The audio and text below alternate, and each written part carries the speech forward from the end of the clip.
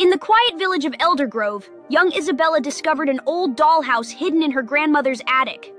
The moment she opened its tiny, creaking doors, a chilling breeze swept through the room, making her shiver. As the eerie wind subsided, Isabella noticed a delicate heart-shaped locket laying inside one of the dollhouse rooms. She picked up the locket, feeling an inexplicable urge to open it, revealing a faded photograph of a sorrowful young girl. Suddenly, a whisper echoed through the attic, softly calling Isabella's name as if beckoning her to uncover a long-forgotten secret. With trembling hands, Isabella placed the locket back in the dollhouse, only to hear the faint sound of a heartbeat emanating from within its tiny walls.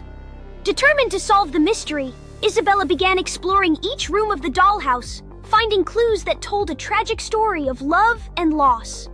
Piece by piece, she uncovered the tale of a young girl named Eliza, whose heart was stolen by a malevolent spirit trapped within the dollhouse.